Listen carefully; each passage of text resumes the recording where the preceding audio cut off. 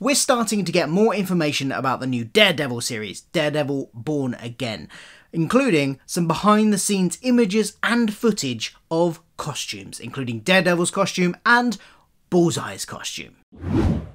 Hi, I'm Phil, and if you're new to this channel, well, I talk about all sorts of geeky pop culture like Doctor Who, Red Dwarf, and the MCU, so that's what I'm talking about today, and the new Daredevil TV series, which is coming, firmly part of the MCU, and canonising the previous Daredevil series from Netflix, because it's got loads of the same cast returning. We've got Foggy Nelson returning, we've got Karen Page returning, we have Bullseye returning, we have Kingpin returning.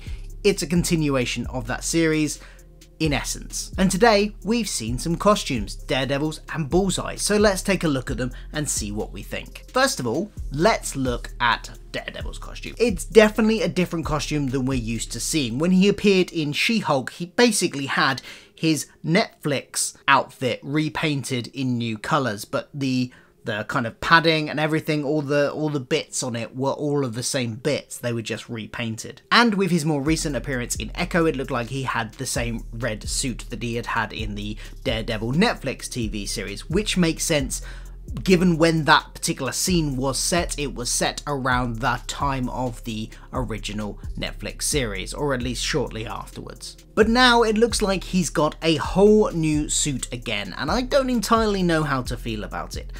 This is what it looks like, and on the one hand, I am very glad that they've moved away from what they had in She-Hulk, which was the yellow and red kind of colouring. For me, that look, while it was fine in that series for that one appearance, and was a nice homage to what Daredevil's original costume was in terms of continuity of the comics, I don't particularly like it. I've never really liked the yellow costume in the comics either, so I'm quite glad it was a one-off appearance. Maybe he was just trying something new. We've gone back to red here, but it's a brighter red for starters. It's a much more vibrant red, and the suit has sort of a different look to it. It's much more skin tight in many ways, much more traditional spandex-like superhero-esque. It's clearly, I mean, it's not spandex, but it kind of has that more form-fitting aesthetic that traditional older style superhero movies might have had. Less of the armour, basically. It looks slightly less armoured. Although there are still armoured elements to it, it's a lot less armoured. It's still got some texture on it, which is nice, but I don't know. I really liked that Netflix series suit, and I am a little sad to see it go. However, I don't mind this. It's okay. I do think we could possibly be nice to get the DD on his chest as well to go for Daredevil. That's a thing from the comics, that's what he has sometimes. Maybe get that. It does very much look more in line with the comic book costume than the more armoured version did from the Netflix series. So I get what they're going with here. Then we've got Bullseye. Now this is more of a departure both from what we've seen from Bullseye in the TV series in the past and also Bullseye from the comics. It's a kind of halfway between the two, because of course Bullseye, when he appeared in season 3 of Daredevil on Netflix, didn't have a costume.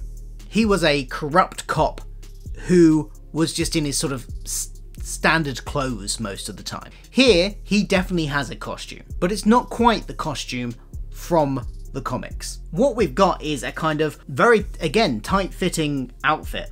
They're kind of very body hugging, but it does look like he's got separate trousers and a top. He's got these. He's got lots of weapons holstered on there. He's got a holster around his front, some on his belt buckle as well. Probably has something on his back, and then he's got this sort of ski mask effect thing over his face where you can only see his eyes. Now, what I do like about this is that they have done an homage to the comic book costume by doing the kind of like lines. They're much more subtle in this costume than they are in the comic book costume, but you've got the lines kind of going across circles around his sort of chest area and around his head, on his shoulders. And you know what, I'm okay with this. I'm okay with them not being white lines. That's absolutely fine. A bit more subtle is okay. And the gun holster, while not part of his costume in the comics, at least as far as I can remember,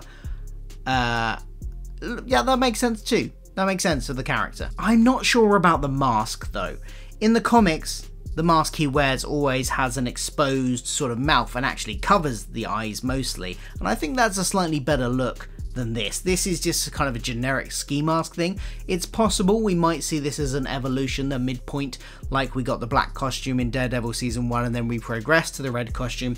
Maybe we'll get something similar here where by the end of the season we get him colouring in those white stripes, putting the bullseye on his forehead, and we get maybe doing a cutting out the mouth or something. I don't know, but maybe we'll get something more in line with the comic book costume by the end of the season.